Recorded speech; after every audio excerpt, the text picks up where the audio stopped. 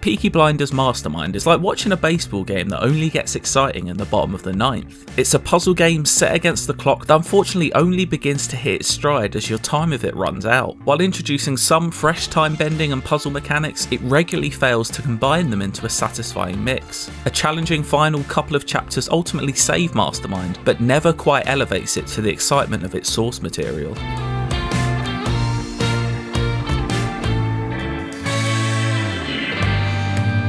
Based on the hit BBC crime drama, Peaky Blinders Mastermind takes place prior to the events of Season 1 as the Shelby family, also known as the Peaky Blinders, attempt to assert their dominance over the Small Heath area of Birmingham. The story revolves around a conspiracy that the Peaky Blinders are at the centre of as a web of violence, deceit and revenge is uncovered. It's by no means a riveting tale, but a serviceable one with comic book panel-like cutscenes that glues its puzzle box levels together. There are 10 missions in total that took me around 4 or 5 hours to complete on my first playthrough, most of which take place in the cobblestone streets under the shadows of brick warehouses of industrial 1919 Birmingham. The atmosphere of the show is well reproduced in the environments, even if some of the levels fail to stand out from one another due to the reuse of assets. Each of these missions consists of completing a series of objectives within a time limit while controlling one of the 6 playable members of the gang. These include the scampish Finn, who can crawl through small gaps and open windows, the burlish Arthur can kick down doors and brawl with enemies, and the cunning Ada can distract police so others can pass by. These abilities offer variety for each character, but ultimately all boil down to the same one press button prompt to interact with items. The objectives can occasionally produce satisfying moments where you manage to successfully sync up the gang's actions, but at the same time a lot of these can fall flat, especially when certain scenarios are reproduced more than once.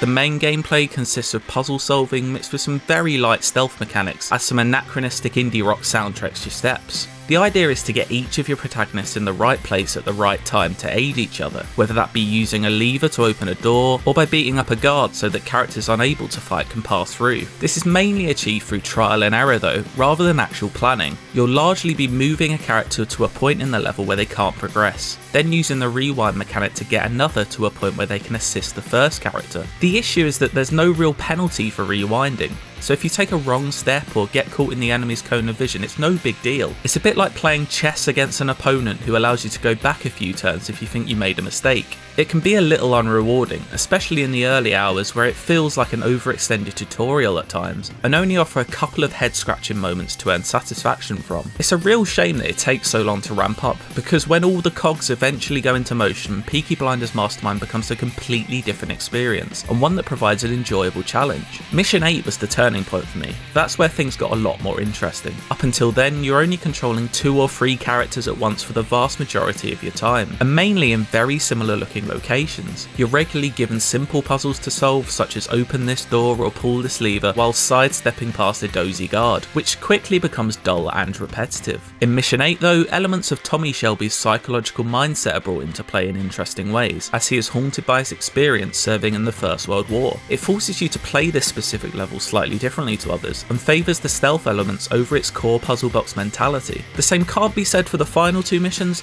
but they take place on a much grander scale. This is where I found most of my fun with Mastermind. The main reason why these 2 sprawling maps are so good is that they require you to use upwards of 5 members of the gang for the first time, syncing them up to create chain reactions throughout the city. These puzzles were more challenging, and coordinating everyone became much less of a cakewalk than previously, so much that I had to rewind several times and rethink my strategy. Even when eventually completing it, I barely scraped a bronze medal time, which had me eager to go back and try again to somehow shave over nearly a minute off to get the gold ranking.